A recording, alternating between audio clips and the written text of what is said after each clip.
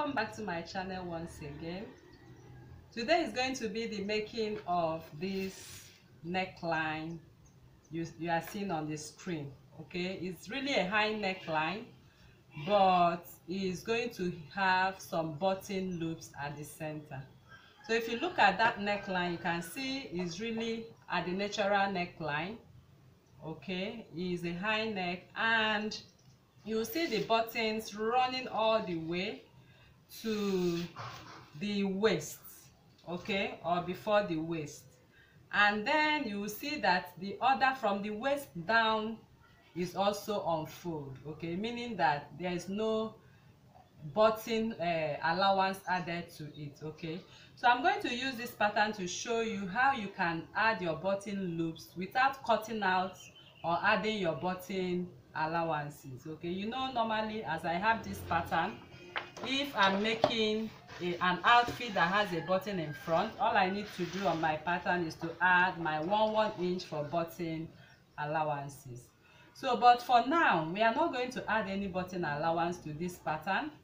This is my center front. I'm using this pattern to show you how you can achieve that. And if you look at this, you can see my neckline is on the natural neckline. What do I mean by that? I mean I have 3 inches by 3 inches, which is standard for normal neckline. Can you see? So I have my 3 inches by 3 inches. So that means this outfit is going to be a high neckline. Okay, so at this 3 inches by 3 inches neckline I have, you can see there is some ease to that neckline. If you look at that neckline so well, there is some ease. So to add that ease, I'll just come from this point of my neckline on the neck width. I'll be adding 0.5 to my neck width, and coming to the neck depth, I'll also add 0.5. So that means I'm going to recreate my neckline right away. Okay, so I'll be using dotted lines to show you the new neckline I have for this outfit. So now you can see that that neckline also has a collar. The collar in there is a mandarin collar, okay, but I will be dropping the link to how to make a mandarin collar on the description box below, so you can see how you can make it and attach to this. But the purpose of this tutorial is to show you how to achieve those button loops without a button allowance. I believe you understand that.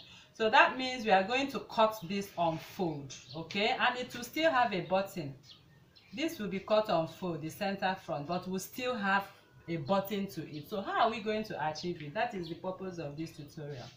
Now if you look at that gown, if you can have a full picture of the gown is actually really a long gown, okay, and you can see is a free gown as well. Okay, so it wants to look like a shift gown or A-line gown cut cutting on bias. Okay, what I mean by cutting in bias, you can see some flare effect from the hip going down to the hem. Okay, so all you need to do is this. If you want to cut it an A-line, you can cut an A-line. I also have a video I'll be dropping on the description box below for an A-line. I also have a video for a shift gown. I'll drop all on the description box below, so you will be able to know how many ease you will add after making your fitted gown. Okay, if it's a shift gown or A-line, okay, taking your round measurement, that is what I mean, taking your bust area divide by 4, your waist divide by 4, okay, then you'll be able to know how many ease you add to the waist and to the chest to achieve that effect. So I will drop everything on the description.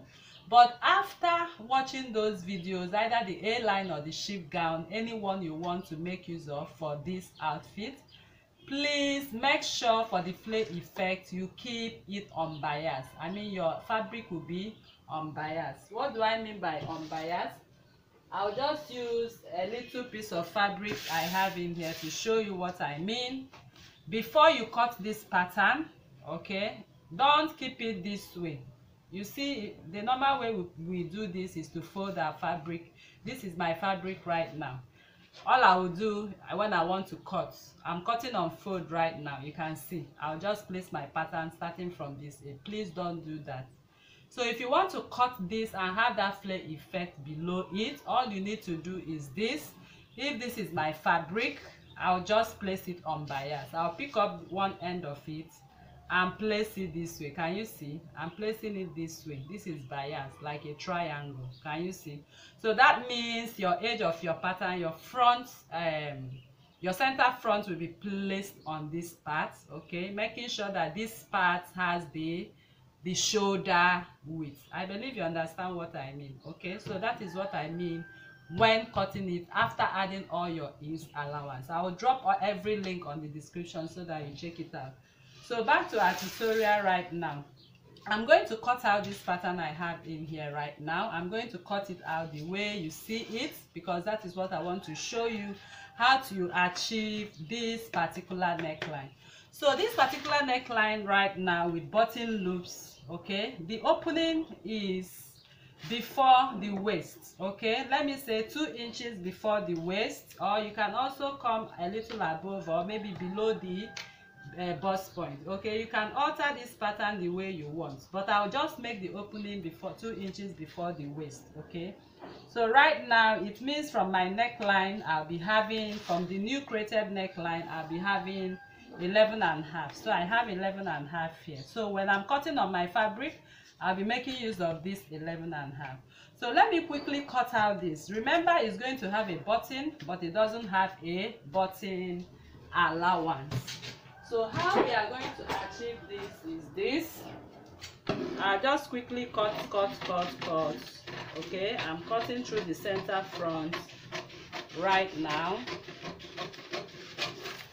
and I'll cut through the new neckline because I need an ease to it.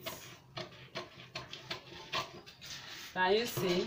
So I will cut through my shoulder. I'm going to cut. Okay, so that is how I want my own. Although my own is not a gown, it's just a top. Okay, so that's the shape of the top I want to make use of this. So this is what I have. So what does that mean? It means that neckline can go for anything. You can go for a gown, you can go for a top, you can go for anything at all. So now our focus is to achieve this without, you can see there's no, it's just the bodies I have in here, and it's going to be cut on fold. No button allowance, but still there is a button in front of it. So let's go into this tutorial to know how we can achieve this button without a button allowance. So this is the front bodies of this top, okay? So I'm just showing you how to achieve that button loose.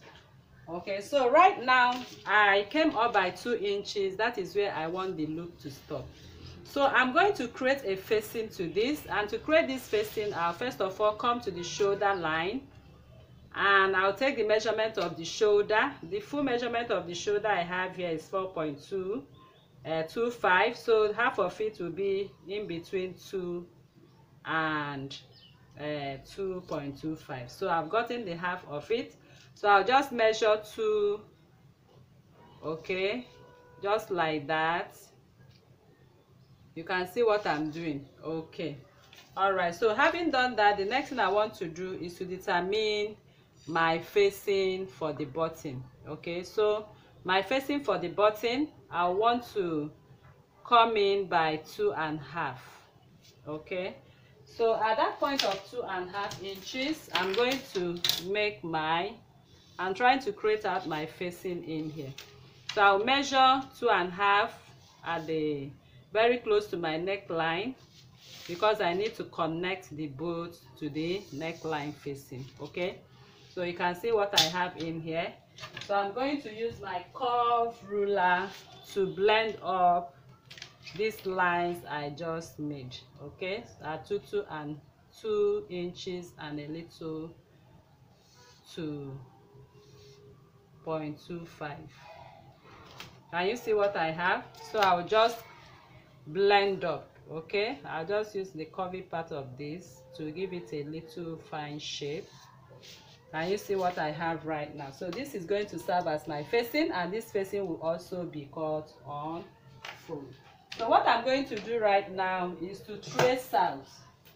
I'm going to quickly trace out this, okay, using either my tracing wheel or whatever. So this is my facing right now. I'm going to trace it out. So I will take away my pins right now and trace it out. I'll now come out with the fabric itself and the facing itself, so I can show you how you can achieve that. All right, people, so you can see I've cut out my facing right now, and you can see I added my seam allowances all through 0.5 all through, because I'm going to stitch. Okay, I'm going to stitch from this point when after adding my button loops, and I'll also, or I can also overlock it in my overlocking machine. Okay, so this is the facing, how it's going to look like, and you can see this is the top. Okay, so the facing is going to be like this. Can you see? So you can see it's matching up already. Can you see? And it's looking beautiful as well. So I'm going to show you how you are going to achieve that button. Okay, so you can see everything is on fold, but still we are going to achieve the button right now. So but before I do that, I want to show you once again the loops I'm going to use for those button, the strip for the loop. So this strip for the loop is measured 1.5. okay, is measured 1.5 inch by width. Okay, so you can cut out as long as you want, okay, depending on how long you need the loops for the buttons to be. So I'll quickly go to my machine right now to sew these loops, and I'm going to sew it folding one end this way. Can you see how I'm doing that? I'll fold another end, so I'll match up the two 1.5 ends. You can see how I match them equally. Then I'm going to turn it this way, and I'll stitch at the tip of it. I'm not stitching in between, I'm going to stitch. Can you see where I'm going to add the edge? So I'll run my loops all through till I finish up what I have in here. Then I'll come out to show you how to fix it right to the bottom space. So you can see right now I'm done sewing my loops. Can you see the loops? You can see how I sewed it. I folded in the two parts like I showed you, and I've sewn at the tip. So right now I'm going to set it aside so we can start working on this, how to make our buttons. So right now you can see I'm facing right side to right side of the garment. Okay, both for the facing and for the garment itself, I'm facing right side to right side. So right away I'm going to first of all mark out. I'll hold down with my pin. Okay, I'll make sure I arrange the edges properly and hold it down with my pin. All right, so at this point I have it held down. So I'm going to find the center front. Okay, by right I'm supposed to make a crease line, okay, of the center front. Okay, but since I didn't make that, I'll just take the midpoint. So the midpoint I have in here is 3.25. You can see is at the center as well. So I'll also make another 3.25 to get a straight line, and I'm going to rule that line across. So the next thing I did right here is to find the midpoint of my garment. You can see the midpoint right now, and you can see I marked a straight line at the midpoint. Can you see? With my chalk I made a straight line at the midpoint, and this line you are seeing here is measuring 11.5. remember, it was 11.5 on the pattern paper, so I will add ½ inch of seam allowance, so I have 12.5. So this is where my button is going to end. Can you see? So right now I also find the midpoint of this. Okay, the same thing I did here is also what I did at this point. Can you see?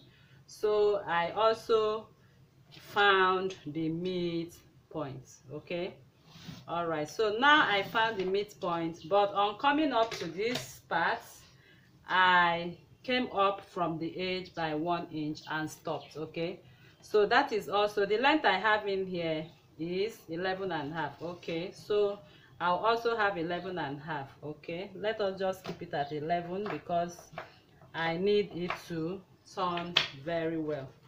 All right, so now that we've done this, the next thing I'm going to do before placing this to sew, to stitch, okay, the first thing I'm going to do is to place my loops. You can see I have my loops in here and you can see all of them.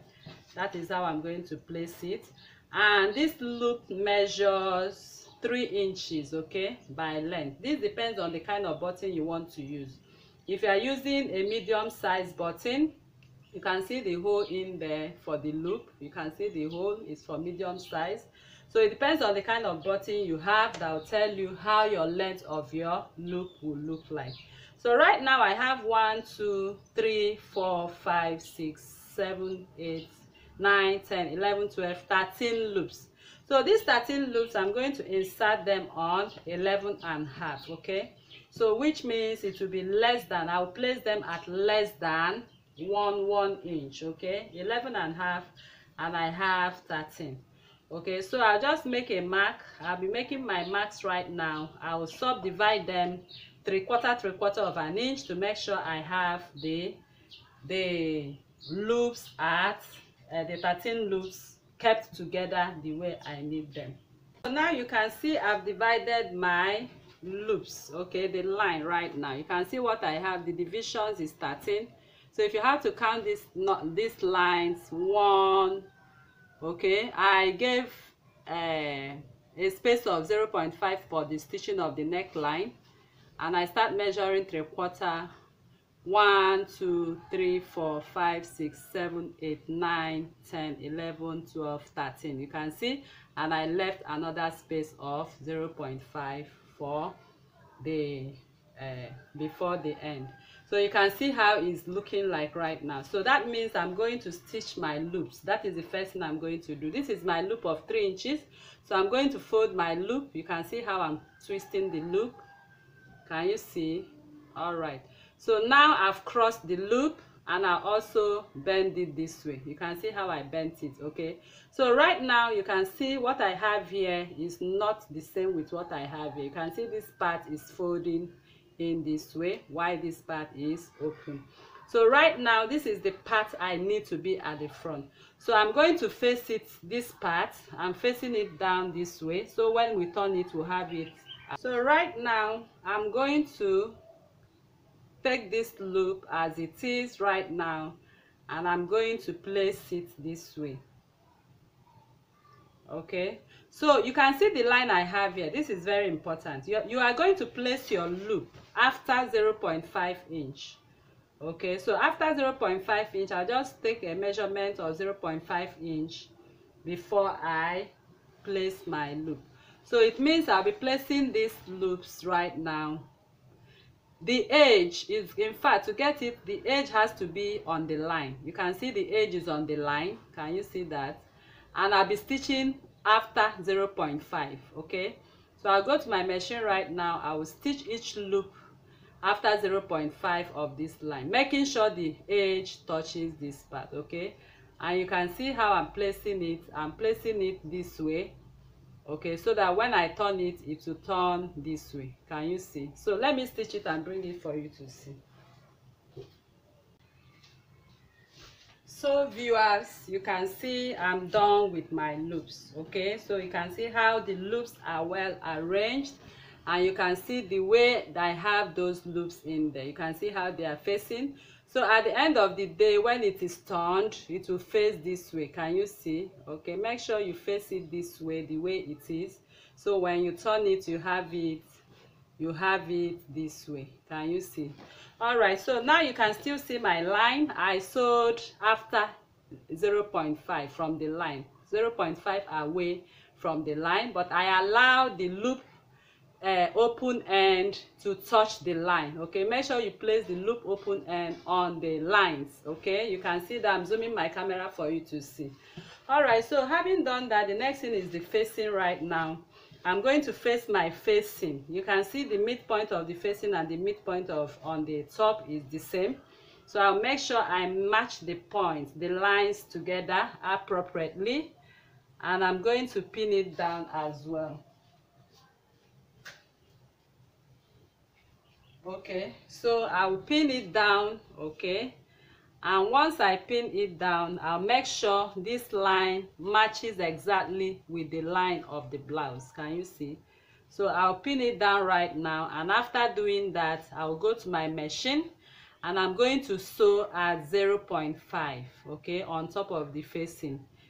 You can see my mark of 0.5 inch on the facing. You can see the mark of 0.5. So I'm going to sew on the facing at 0.5, 0.5. Once I get to this point, okay, before I get to this point, I'll just make like a V, make another V, and connect the 0.5. So let me go and sew it and bring it for you to see what I'm explaining right here. All right, people, so you can see I'm done stitching my loop. Okay, can you see with my facing? This is what I have. You can see how I angled it. Okay, I stitched at 0.25. Please correct it, not 0.5, because 0.5 will give you a whole 1 inch, but at this point I have only half an inch. Can you see? So I have half an inch space so that I don't have too much gap for the closing. Okay, so make sure everything from the center line is 0.25, 0.2. That's a quarter of an inch, a quarter of an inch, and that is what you use to stitch your loop as well. Okay, initially I told you it was 0.5, but 0.5 will leave 1 inch gap, and that is too much for it. So now you can see what I have. I sewed at 0.25, that's a quarter of an inch right from the beginning, and coming to the end I angled it to meet up this. Okay, that is how you are supposed to do it. So now I'm going to cut on the center line right now, the line I marked. I'm going to cut it open right away. Can you see? So I'll cut it open, and once I reach this part, I'll just bring it a little close. Can you see?